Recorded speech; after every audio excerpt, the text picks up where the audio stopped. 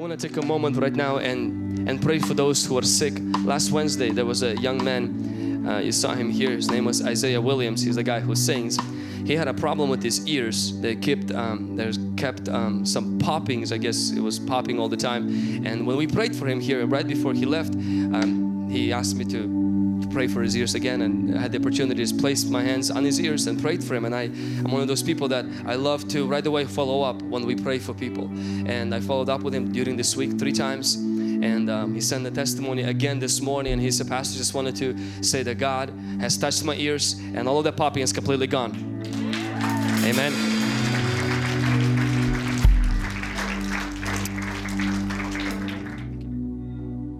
In this Bible it says, surely He has bore our griefs and carried our sorrows. Yet we esteemed Him stricken, smitten by God and afflicted.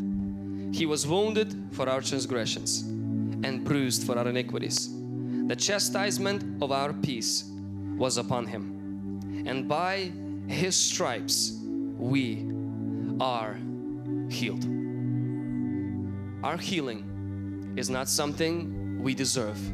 It's something Jesus purchased with the price of great suffering. It wasn't easy, but today it could be easy to receive because a heavy price was paid. I want us to right now agree together as Christians and as believers. I want to see healings for many reasons. One of them is I want you to experience God's supernatural power on your own body.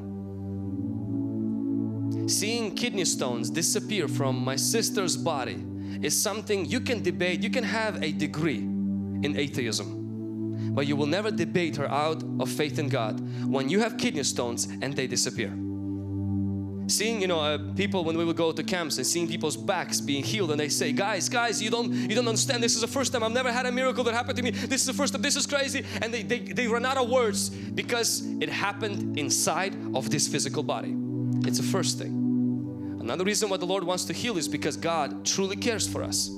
He cares for our health, and our bodies are meant to glorify Him. Another reason why is He wants this to be a sign that He is alive, that the world will know God is real. Not because a preacher said so, but because you have experienced Him in something supernatural that took place in Jesus' name. Amen. And so in our church, we don't just want to talk about miracles. We don't just want to pray for miracles. We want to believe for miracles and act on miracles and see them happen in our lives in Jesus' name. Whatever something is great in your body or something is small, whatever it is, physical or maybe emotional right now, I want us to agree. We are going to command any demon behind that sickness to go. And we're going to trust that Jesus, through the Holy Spirit, will touch you at the point of your need. You may say, right here, right now, right here, right now. Why? Because this Bible doesn't change. You may be tired today, sick tomorrow, and discouraged the day after. The Bible is the same yesterday, today, and forever. It doesn't change. Jesus doesn't change, and our promise in Him does not change either. In Jesus' name. Can somebody say amen? And so right now, whatever the part that's in your body that is sick, maybe you pulled a muscle, or you had something wrong with your knees, or you had something wrong with your back, or whatever it is, I'm going to ask you right now, place your hand on the sick part of your body. We're going to pray together. And I see a lot of people's hands going every single place. It's okay. This is your moment. You pray. And I'm going to lead you in a simple prayer. But this prayer has power because Jesus has power. I want you to say that my body is the temple of the Holy Spirit. Say, my body is not for sickness. My body is not for pain. Say, right now I receive the promise of Jesus that in His stripes I am healed. And I command every sickness, every demon, or every curse behind that sickness, I command it, be broken over my body. Be broken over my body in Jesus' name. I command every pain to go, every sickness to leave, every demon to lose its grip over my body in Jesus' name. In Jesus' name, say, I receive Holy Spirit's touch. I receive God's healing in my body in the name of Jesus. And some of you will feel just heat going through your body right now. And it's going to be the presence of the Holy Spirit. Just raise your hand for just a few more minutes or a few more seconds right now. Father, in the name of Jesus, I thank you that you are our healer. I thank you that you're still the same God, yesterday, today, and forever the same. I thank you that your healing is not limited to 2,000 years ago. And right now I speak your healing, Father, as your servant and as the person who declares your word. Let it bring healing to people's bodies. Let people walk out today without that pain. Let them sleep without the ear problems. Let them sleep without that headache. Let them sleep without that back pain. Let them sleep and walk without the pain in their joints and the pain in their knees. In Jesus' mighty name. Father, let your mighty fire drive away every illness and every disease, blindness and nearsightedness. Let it leave today in Jesus' mighty name. Father, we thank you for your mercy. Father, we thank you for your grace. And God, we vow to you to give you praise.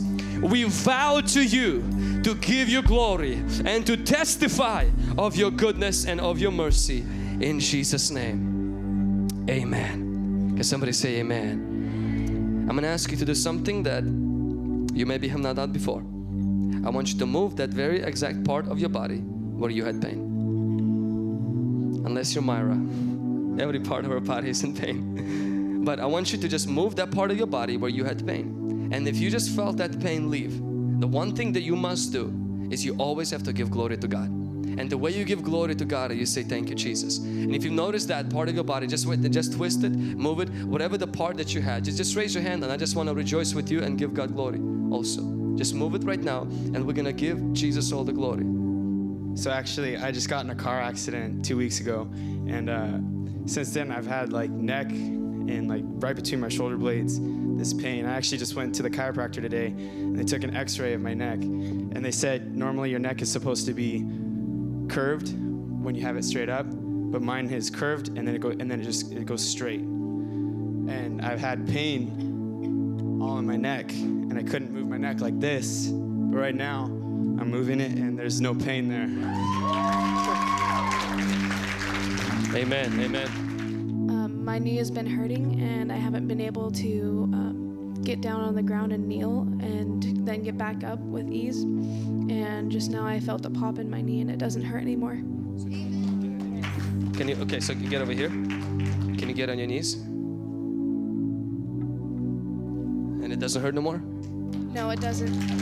Come on, let's give Jesus all the glory. Amen. You were praying for? My ear started hurting in school, and it just started ringing like crazy, and then I just couldn't hear. Now, So during prayer, I saw you were placing your hand on your ear, correct? yeah, it just went away. Well, how did it go away? Poof.